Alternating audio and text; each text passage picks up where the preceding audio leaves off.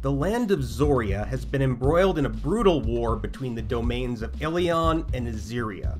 The war had been at a standstill until the sorceress rulers of Zoria called upon the dark arts to turn things in their favor. The famous defenses of Ilion have fallen, and half of their lands are now under Azirian control.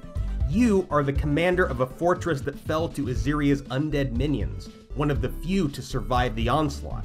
Your mission is to rally whatever heroes are left in Ilion and launch a desperate attack into Zoria before their arcane experiments destroy all of Zoria.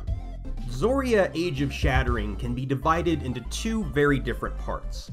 The core gameplay is not all that different from most other CRPGs, now or in the past.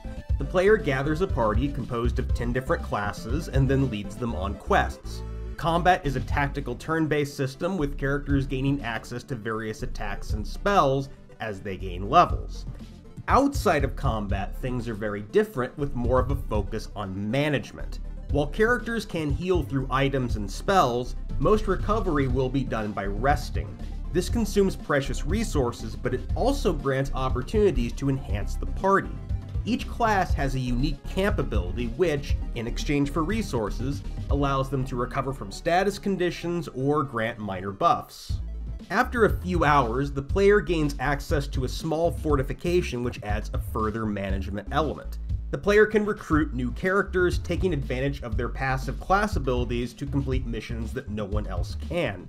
Meanwhile, characters not in the active party can be dispatched on their own missions or sent for training.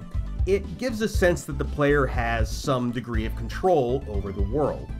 Management elements aside, Zoria has a pretty old-school CRPG design aesthetic. It is definitely a game for people who like the RPGs of the 2000s.